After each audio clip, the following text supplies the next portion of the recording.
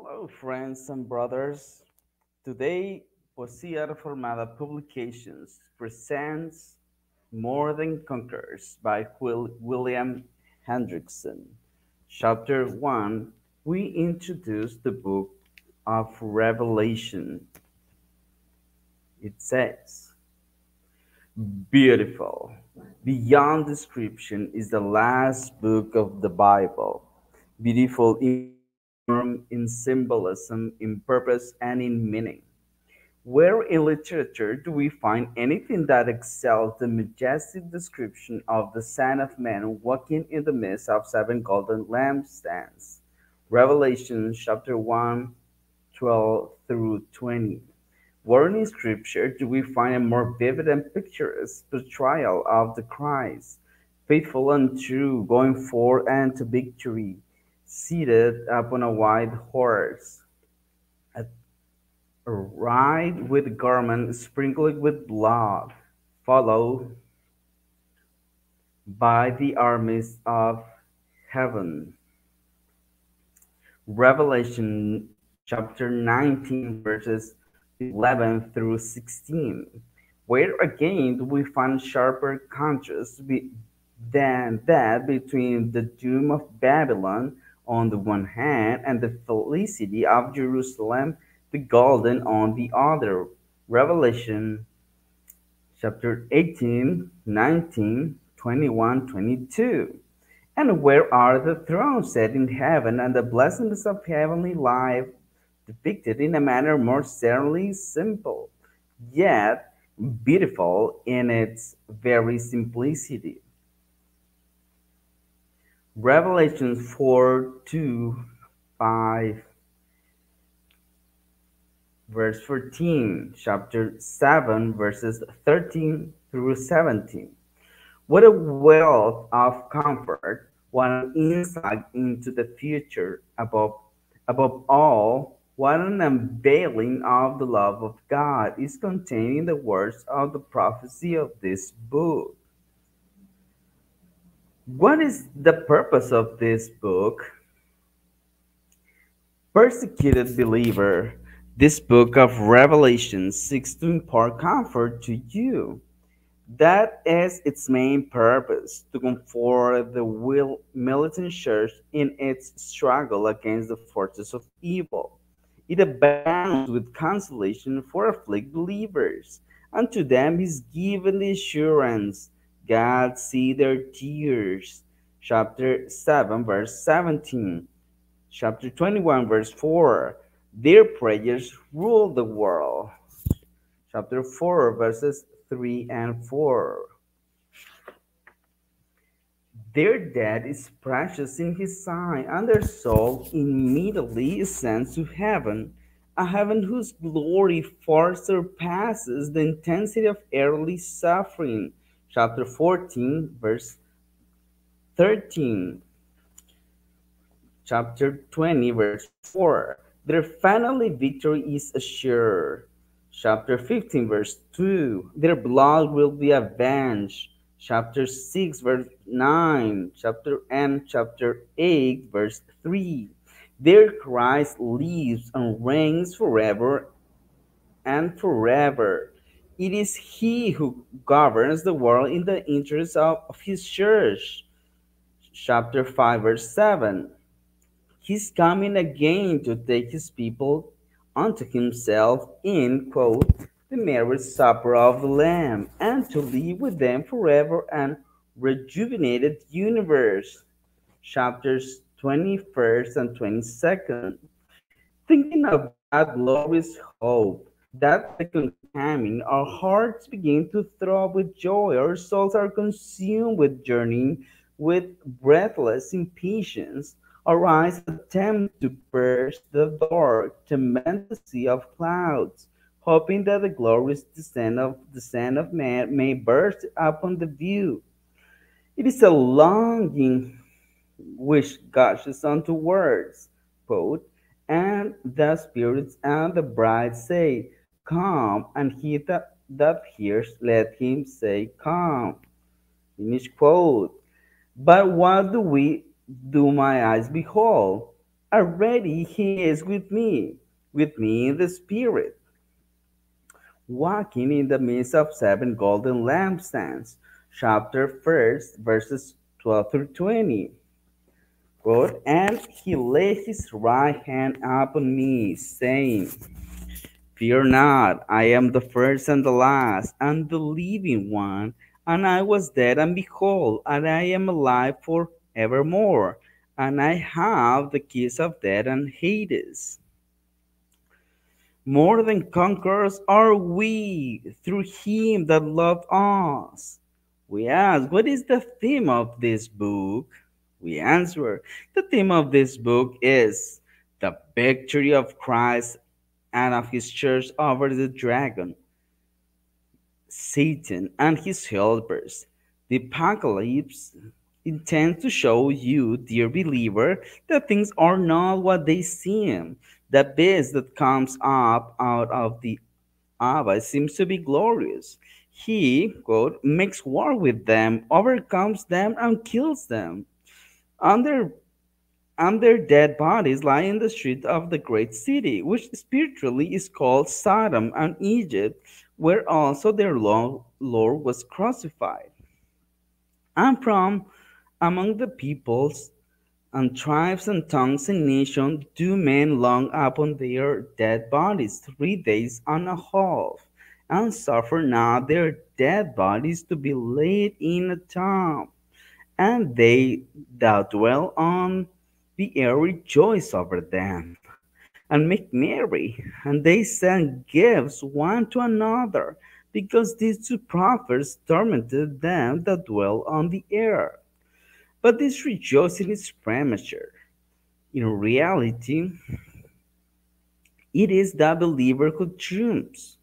We read, quote, and after the 3 days and a half, the breath of life from God entered into them, and they stood up their feet, and great fear fell upon them that beheld them. That dominion over the world became the dominion of our Lord and of his Christ, and he shall reign forever and ever. Ends quote. Throughout the prophecies of this wonderful book of the Christ is ever pictured as the victor, the conqueror. Chapter 1:18 to 8, 5, 9. Chapter 6, verse 2, 11, verse 15, 12, verse 9. 14 verse 1, chapter 14, chapter 15 verse 2, and so on. He conquers death. He is the dragon, the beast, the false prophet, the men who worship the beast, etc. He's victorious. Hence, so are we, even when we seem to be hopeless defeated. Do you see that band of believers? We asked, we answer. Are their garments splashed and filthy? They wash their robes and make them white in the blood of the Lamb. Chapter 7, verse 14, 22, verse 14. And they, in the great tribulation, are they in the great tribulation? We ask. They come out of it. Chapter 7, verse 14. Are they killed? We ask. They stand upon their feet. Chapter 11, verse 11. Or are they persecuted by the dragon, the beast, and the false prophet? In the end, you see them standing victoriously on Mount Zion. Ra- Rather, you see the Lamb, and with him 144,000, having his name and the name of his Father written on their foreheads. Chapter 14, verse 1. They triumph over the beast. Chapter 15, verse 2. Does it seem as if their prayers are not heard?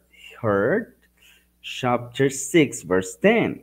The judgments sent upon the earth are God's answer to their prayers. Chapter 8, verses 3 to 5. Why are these prayers constitute the real key that will unlock the mysteries of any sound philosophy of history? Do they seem to be defeated? In reality, they reign. Yes, they reign upon the earth. Chapter 5, verse 10. In heaven with Christ, 1,000 years. Chapter 20, verse 4. In the new heaven and the earth forever and ever. Chapter 22, verse 5. And what happens to those who seems to be conquerors?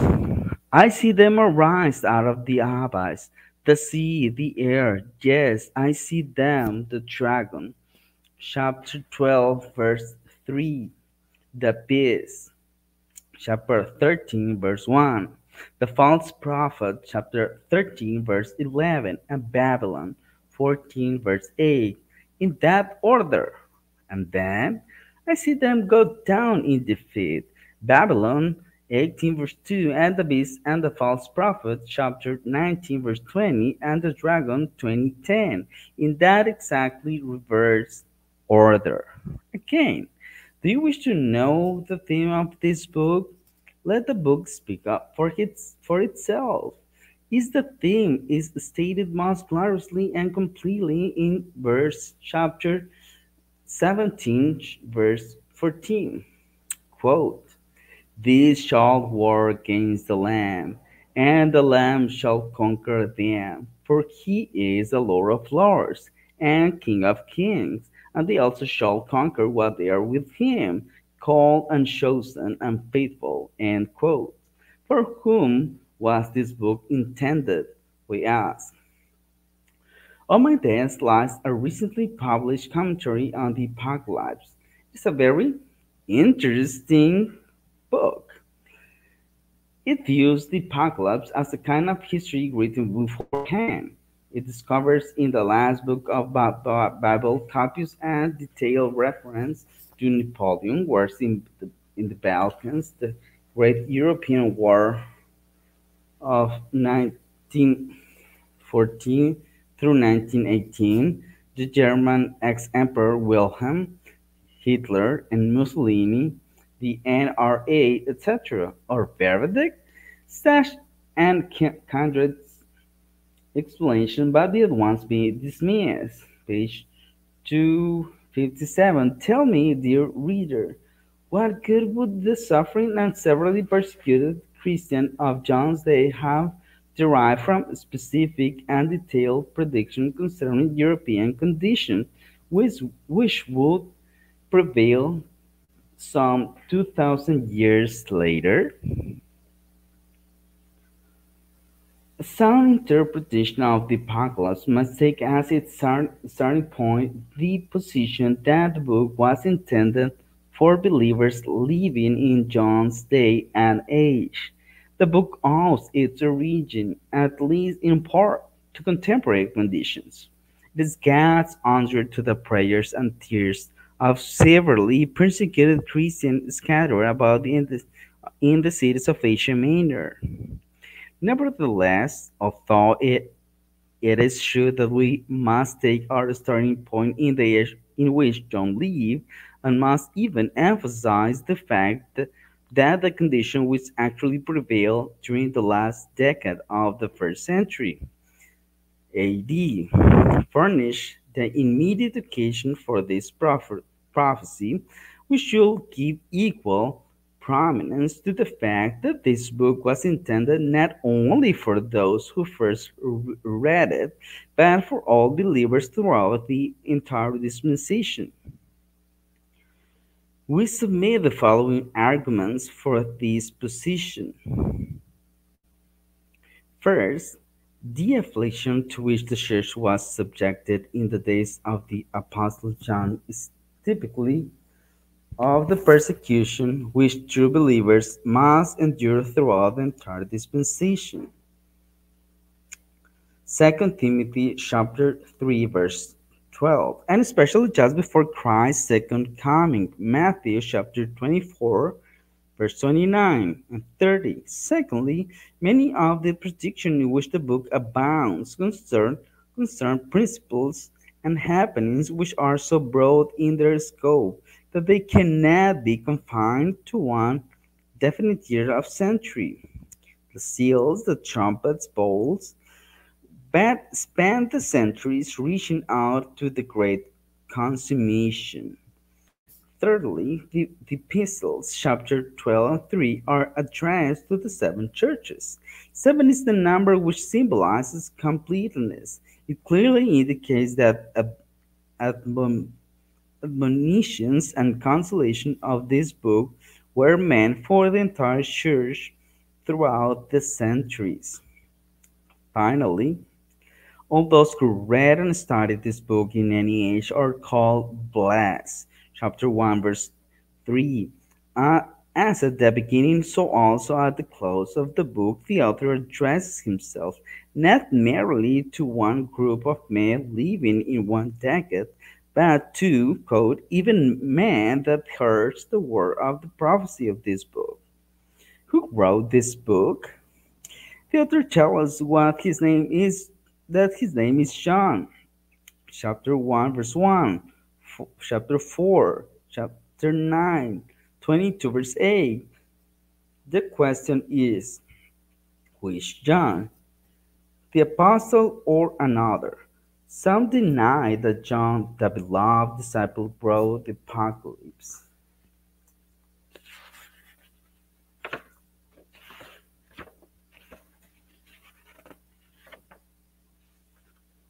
You see,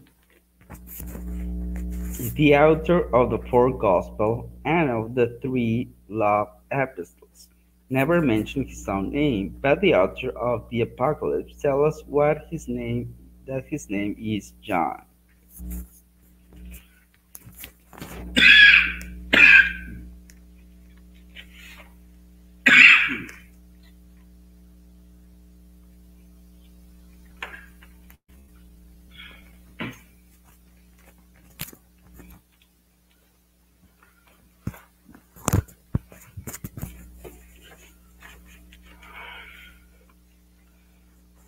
Again, it is pointed out that there is a striking difference between the style and general tone of the Gospel and epistles on the other hand, and Revelation on the other.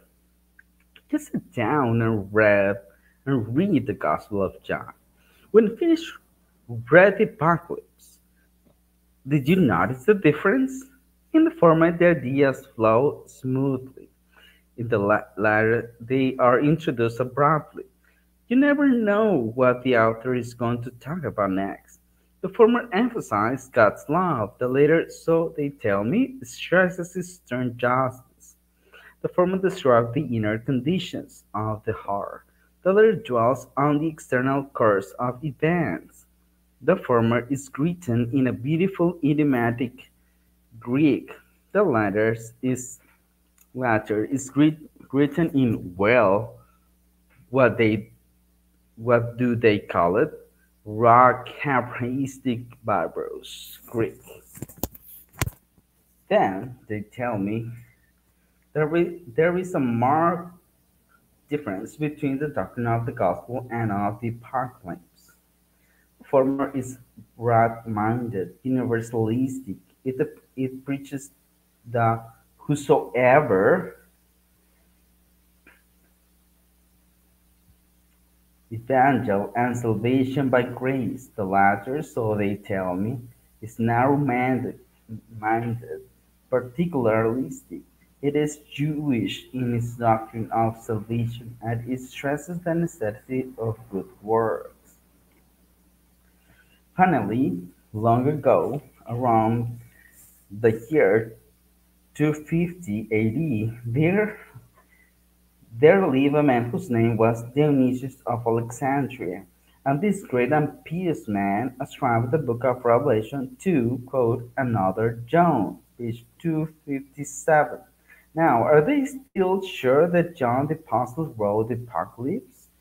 Some are convinced by the ways of these arguments that some other John, there are so many Johns, wrote the Apocalypse, page 257. They still believe that John the Apostle was responsible for the gospel.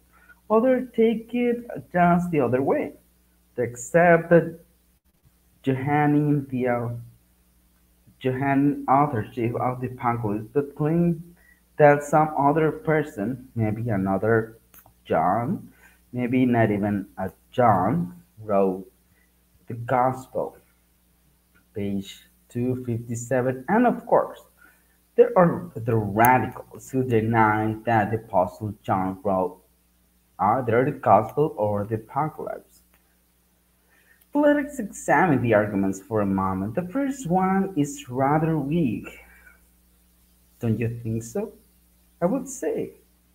The very fact that the author of the Apocalypse merely calls himself John indicates that he was very well known, not only in one particular locality but throughout the churches of Asia. By simply calling himself John without any additional designation, everybody immediately knew just who was meant. That does not the conclusion seem warranted that this person who was so well known must have been the Apostle John? Suppose the author of the book which you are now reading would simply call himself William. Do you think for a minute that everybody would immediately guess who wrote it? We're thoroughly convinced that there was only one John who did not need to add the apostle, for the very reason that he was the apostle. Besides, the author does not call himself the apostle for the simple reason that he wrote this book in the capacity of seer to whom visions were revealed.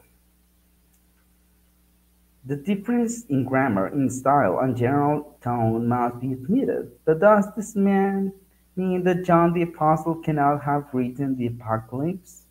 In our opinion, it does not. How then shall we account this difference? Some there are who hold that when John wrote the Gospel, he had assistants. Perhaps the elders on Ephesus, John chapter 21, verse 24, while the absence of their assistant when John was in Patmos would account for the peculiar grammar and style characteristics of the Apocalypse. Other elements may enter into the explanation. Let us begin by emphasizing the fact that we should not exaggerate this difference in style and language. There is also a strong body resemblance between the Gospel and the Apocalypse. Of late, many are beginning to emphasize this fact. There are striking similarities even in peculiar grammatical construction, also in characteristic expressions. Again, as for the style, should we expect to find the same style in a history of events, the Gospel, a personal letter, the epistles, and the apocalypse of or unveiling, revelation? In this very connection, let us not forget that when John wrote the last book of the Bible, his soul was in such a condition of deep inner emotion, surprise, and ecstasy. He was put in the spirit. Remember that his early Jewish training may have exerted itself more forcibly and may even have influenced his style and language. We feel certain that transcendent nature of the subject matter, the deeply emotional state of the author when he received and wrote these visions, and the fact that John in this book makes abundant use of the Old Testament Hebrew and Greek, account to a large extent for the difference in style which remain after the striking similarities have been deducted. We need not dwell at length on the so-called difference in doctrinal emphasis. The simple fact is that the four Gospels and the Apocalypse do not clash on even in a single point. In fact, the agreement in doctrine is remarkable. Does the Gospel call Jesus the Lamb of God? John 1:29 So does the apocalypse 29 times. Do the epistles and the gospel use the title the Logos, which reference to our Lord? John chapter 1 verse 1, First John chapter 1 verse 1, so does the Apocalypse chapter 19 verse 13. Does the gospel represent Christ as the pre-temporal eternal being? Chapter 1 verse 1, so that's the Apocalypse. Chapter 22 verse 13, 5 verse 12, verse 13. Does the Gospel of John ascribe man's salvation to the sovereign grace of God and to the blood of Jesus Christ? Chapter 1 verse 29, 3 3, chapter 5 verse 24, 10 verse 10, chapter 11. So, and very emphatically, does the Apocalypse, chapter 7 verse 14, 12 verse 11, 21st verse 6, 22nd verse 17. And the whosoever doctrine is found in both John 3:16, Revelation chapter 7 verse 9, 22 verse 17. There are no doctrinal differences. Finally, the opinion of Dionysius adopted by Eusebius. But it should be clear that this view rests upon a misreading of a very careful statement of a certain Papias, and was probably influenced by opposition to Chiliasm, which sought to justify itself by an appeal to the book of Revelation. The early church is well nigh anonymous in ascribing the revelation to the Apostle John. That was the opinion of Justin Martyr, 140 AD, of Irenaeus, 180 AD, who was a disciple of the Apostle John, of the Muratorian canon, 1200 AD, of Clement of Alexandria, 12 AD, of Tertullian of Carthage, 220 AD, of Origen of Alexandria, 223 AD, and Hippolytus, 240 AD. When we add to all this, according to a very strong tradition, the Apostle John was banished to the isle of Patmos, chapter 1st, verse 9, and that he spent the closing years of his life at Ephesus, to which the first of the seven epistles of Apocalypse was addressed, chapter 2, verse 1. The conclusion that the last book of the Bible was written by, quote, the disciple whom Jesus loved is inescapable. The question now arises, when did John write the Apocalypse? In the year 69 or even earlier? Or must we reverse the figure and it makes 96 or perhaps 95?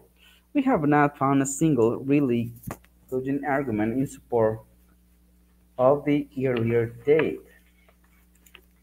The arguments put forth seek the strength in late and shaky testimonies, in the wholly imaginary idea that John did not yet know his Greek when he wrote the Apocalypse, in a very questionable literal interpretation of certain passages, which must certainly have a symbolical meaning.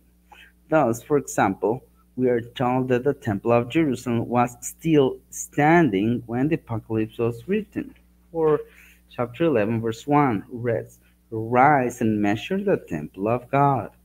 The late date was very strong support, says Irenaeus, for that, namely the Apocalypse vision, was not a very long time since, for almost in our own day, towards the end of Domitian's reign. Again, he says, quote, the church in Ephesus found by Paul, and having John remaining among them permanently until the times of Trajan, year 98, 117 AD, Trajan's reign. It is a true witness of the tradition of the apostles. When, in connection with this strong and definite evidence, we remember that the Apocalypse reflects an age in which Ephesus was already lost in its, its first love. Sardis is already dead. Laodicea, which was destroyed by an earthquake during Nero's reign, has been rebuilt and is boasting of its spiritual wealth. Chapter 3, verse 17. John has been banished, a very common form of persecution during the mission's reign. The church has already endured persecution in the past. Chapter 20, verse 4. And the Roman Empire, as such, has become the great antagonist of the church. Verse 17, verse 9. When we remember all these facts, we are forced to the conclusion that the late date, 95 or 96 AD, is correct.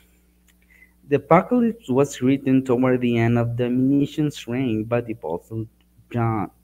Yet the real author is not John but the Almighty God Himself.